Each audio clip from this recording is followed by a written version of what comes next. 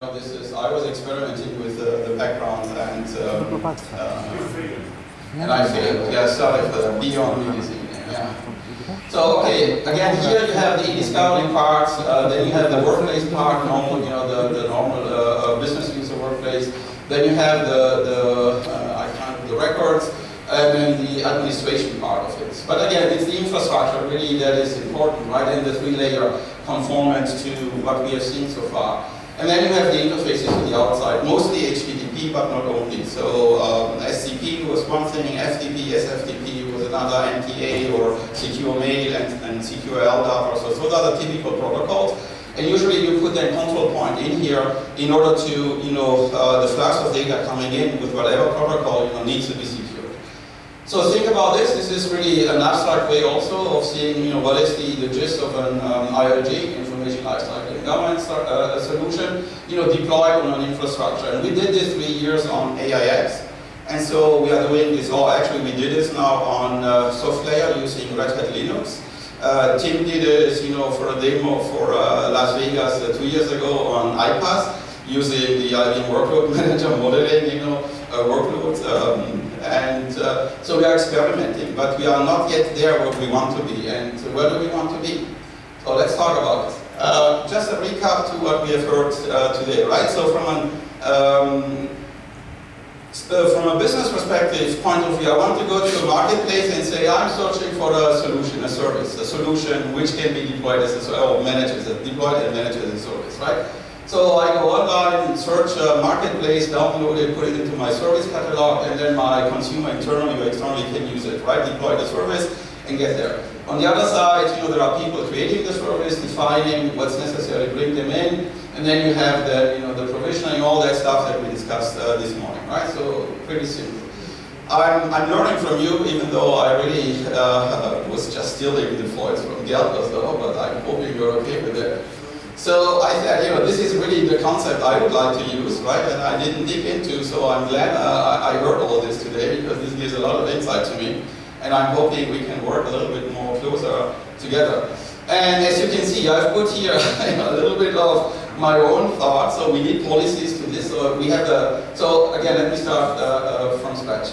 I have a solution, and I translate the solution to a workload. I call it a workload pattern because from an ECM perspective, that's how the combined operation of the user population using an ECM system would push load onto a system. And in order to sustain this, I need a topology of resources that will do that. And I do this from T1, when I deploy the service in a way that says I'm estimating what the load will be, and based on this, my topology is X, right? And so then I define, I define the topology, the relationship, the node types and everything. Here I would like to create my own domain-specific language. I would like to say an ECM repository instead of database, because ECM repository is something different than a database, even though the database is there, right? So I'm creating a domain language that is powerful and understandable by the people I'm talking to, the customer I'm talking to, right? So I have then the definition, the node types, and the relationship. And I think the relationship is really important. And I'll show you why, in my opinion. Then I have the plans, which says, initial deployment and then undeployment. So like the elasticity is coming because I'm, expanding, exploding and imploding the topology basically, right? And that is what I call elasticity. And then I have policy rules that says, where can I put my stuff, right? So the placement and, I'll show you an example on this. So again, then I want to be, standardized. That's, very important to these business customers. So I'm going there and say, okay, I need to have portability, especially if I have a complex application also. So I need, something that allows me to specify this, and Tosca would be a very nice example to do so. And then I'll create on top of Tosca, something that is specific to my domain to allow me, as the expert, to provide this expertise, to anyone else that doesn't have to be an expert. Did I cite you? Okay, great. A similar thing is currently happening in the networking area. There's the networking guys are sitting together using Tosca to define what they call software for networking. Yes, They define what routers are, so they create a domain-specific language, networking. Exactly, exactly. Maybe you can kick off something. And this is for the ECM part. But standardized means you will need to find other content management providers. Yeah, OpenText, Microsoft, Oracle, all these guys, exactly. Okay, so now I've got that part, right? So I was just, repeating what you heard this morning, so it was nothing for me. I just learned it, and then, just beat me up if I'm wrong, right? So again, so from solutions, as the expert or so, now I'm asked, I'm going to a bank, the bank says, these are my requirements, now what are you going to do? Okay. So I'm designing, the solution, and I get a workload model with, for the data in the ECM space or so. I develop the service, the topology model. I define, and this is to me also pattern-based or so, because there are specifics that you would do for all ECM systems with respect to some of the characteristics, and those are patterns that can be reused without reinventing the wheel, right? So those things are very important. Then I develop the plan. And here it's a little bit of based on our experience, because when we started there was nothing, so we needed to create our own language using just a normal common K-shell scripts and scripts for WebSphere, scripts for DB2 and so on. But again, we want to standardize on something which is a real standard, and so Tosca would be one, YWD was the other one that we're looking into in IBM or so.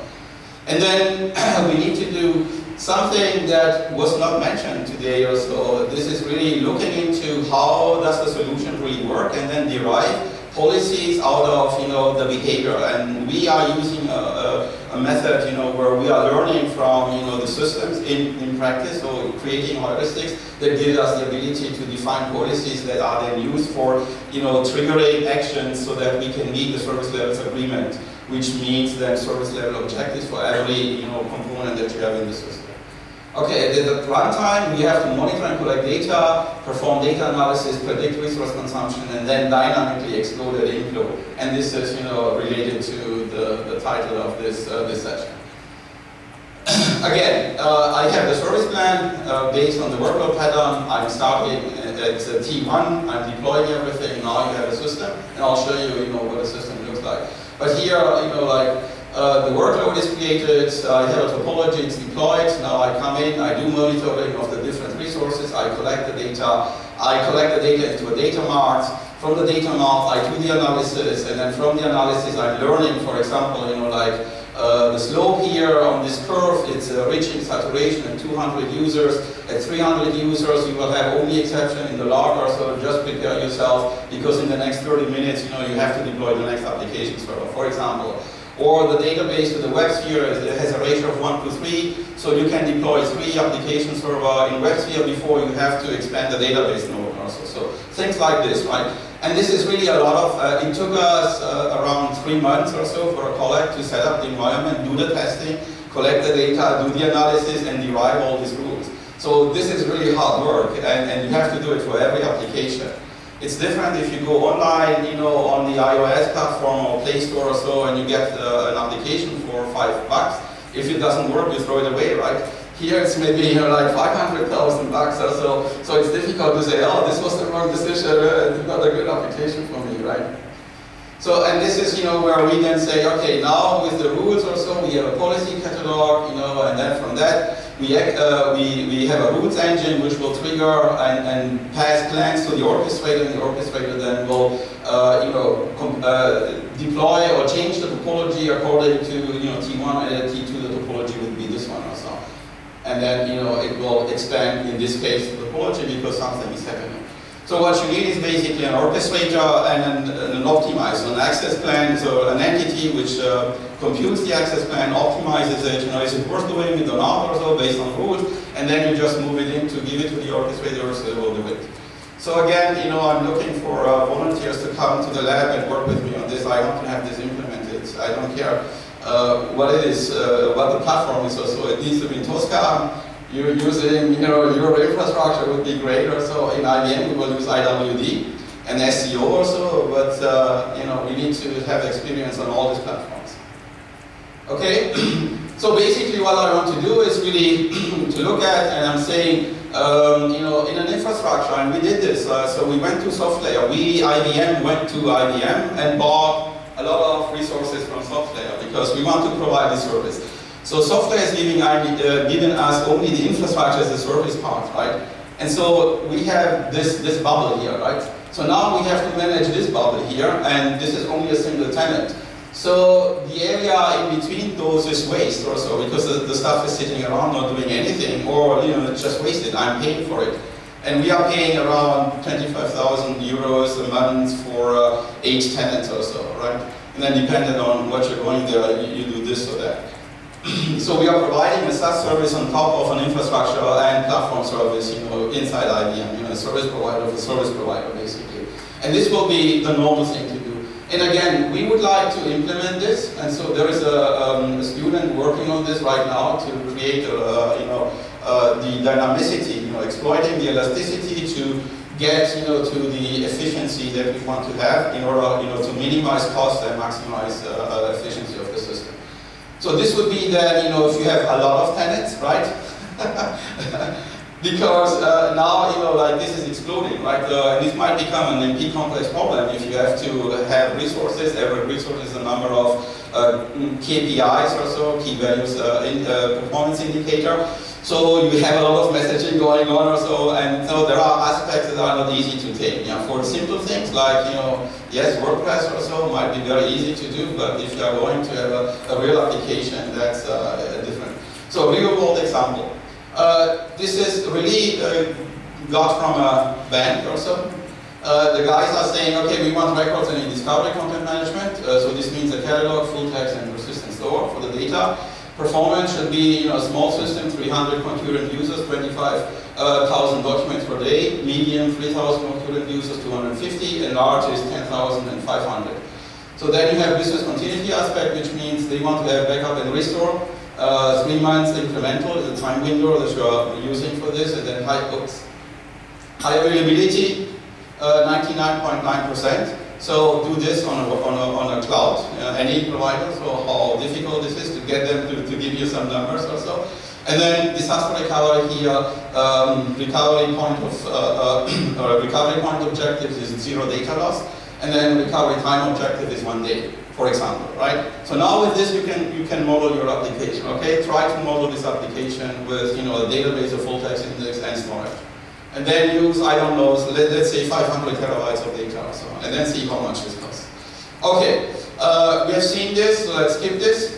Then I do my computation, I get a list of this. So you see here the number of cores, this is the memory, the number of images, the number of cores, and the memory that you need for this. Then you need it for a development system, function test system, and then system under test system, and small, medium, and production. So this is, kind of the list of things we are doing in order to say this is what I need to stand up for the single customer, right? Because this is how they operate in production.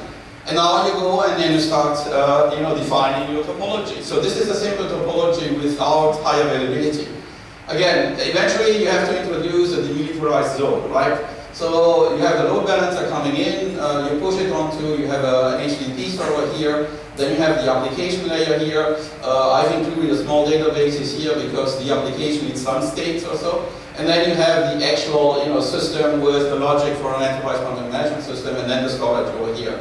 And then just model this, and then try to ask the infrastructure provider, can I have a VLAN, can I have a demilitarized zone, can I have firewalls and all that, and then try to add up. So it's really interesting how to get there. Things like this, for example, TDS is the TD directory server, it's an LDAP server. So how do you integrate the LDAP system with the system of your customer, right? Because usually they have a corporate LDAP system, and the single management of the LDAP is really with the customer, not in the cloud. And so now you have to sort of, having all these guys going out to the customer, they have to open up their firewall to do the backhaul to see, is this guy there? Is it in the group? Is this, authentication? Is the password correct? And all that stuff, right? So it's not easy to be done. It can be done, but it's work. And then you start and you say, okay, now I want it to with a high available version of this. So you are doubling the whole thing again, and now you have to manage it, right? And then given the time, you have 1 minute left. 1 minute left. let me just give, okay, I'm trying to give you, the sense of how complex this will be, and this is really not a complex system, it's a complex solution, right? So again, what we have seen today, it works in principle from a functional perspective also, but it becomes different if you have to go into a context of an enterprise where the enterprise is relying on you. Like you have 10,000 users who are working on the system, you cannot afford the system goes down. Like 10,000 hours is a lot of money for a certain company. And so therefore the constraints on how to operate this is really completely different, right? And yeah, let me stop here. I really just wanted to continue on and on because this is how you split, you go through. So let me just jump to this one here. This was a very interesting discussion with the customer that we had. So we got into, and then we asked our guys, like, okay, now you have, in a data center, let's say this is an IPS system, IBM back can be any system, so VMware back, right? And so now I want to have the ability to say that I have two applications, like the ICN application here, for example, or my backend server, and they cannot run. They run all virtualized, in the virtual machine, but they cannot run onto the same box because if the box goes down, my high availability is done, right? So I have to have the possibility to say run it onto different physical servers. And so in iPaaS it was almost impossible. You have to do a lot of things to get there. So they're working on this. And so this would be something interesting to say, I really don't want to know all this, right? I want to have a policy that says high available, and that's it, right? And then we'll figure out what to do in order to get there, right? And we did this, for the application, we did this for the storage as well. So for example, here the customer came in and said, hey, by the way, we want high availability and disaster recovery. Now this means you're having, 4 systems basically, double in one and double in the other, but this is a waste, right? So they said, in this case, we have synchronous replication between 2 data centers at 25 kilometers apart. So why don't we use it, for both? So you're mangling high availability and disaster recovery. And in this case, you can, really save a lot of money if you do that, but, you have to have the underlying infrastructure supporting this, right? So we were asking, and then the hardware was sort of there, but not quite. So for example, the full text index, how do we replicate the full text index? Because every time they reorg, all the blocks are, recomputed. And so the hardware device would, replicate the whole thing. And this could be, several terabytes of data that every time, the index is being rebuilt is shipped over. So we said, don't worry, we will do it in software. And so now we have a software solution for that, right? Okay, but now let me stop here then. The summary is fine. So yeah, the summary. This is a real-world application. Yes, I believe everything you said this morning, and I'm a supporter of that. I really would like to get to that point. But again, taking a classical application and bringing it to the cloud is a lot of work. It took us 3 years, a team of like 5 to 6 people or so working on this to really make a traditional enterprise content management application running as a cloud service. And here there are holes we found, and we are trying to solve these holes, also just with you guys in research. Okay, I think this is all I wanted to say.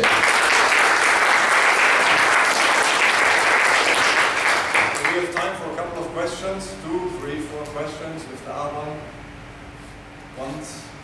Otherwise, before first of all, I recommend that SAP is modeling all of the application based in Tosca, and we won't claim that this is simple enough.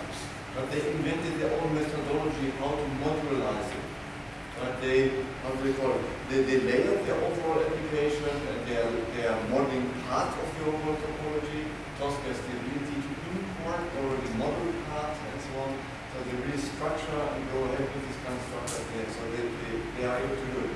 Yeah, this is exactly what we were talking about, right? So these are pieces, and this is what we are trying to do. So that says, like this is an HTTP server, and if you want, this can be high available also.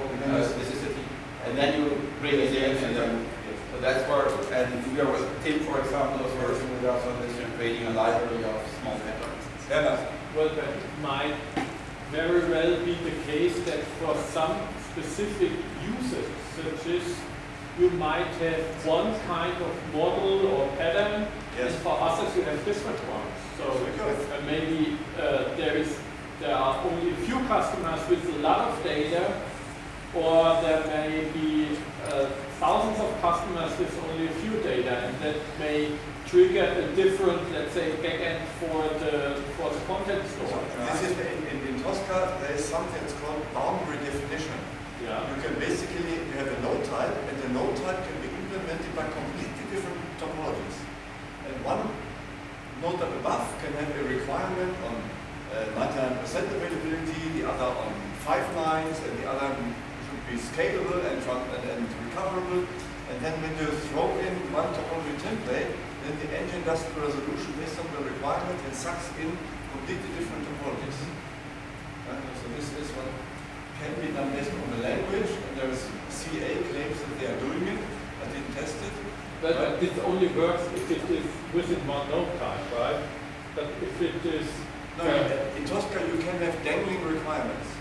You model stuff and then you basically say, I stop here, and here I need a 5 petabyte database. I don't care whether this is NoSQL or SQL and so on. So we may discuss it all. Yeah. Again, guys, if someone has interest, I would like to see this working in a real production environment. So if you only pay peanuts, you will get monkeys. No. I mean, we need to do some research in the lab or so, and then once we are confident that this works, we move it out to the customer. But these guys need to put their master thesis that we are starting in autumn, end of the year. Yeah. So maybe some people, 2 or 3 people have interest and work for Cataldo and Bernhard and do the work. For more than for master. For master. That's good. So, gentlemen, ladies, gentlemen, thank you very much. So before we go. Before I close, those of you who need to present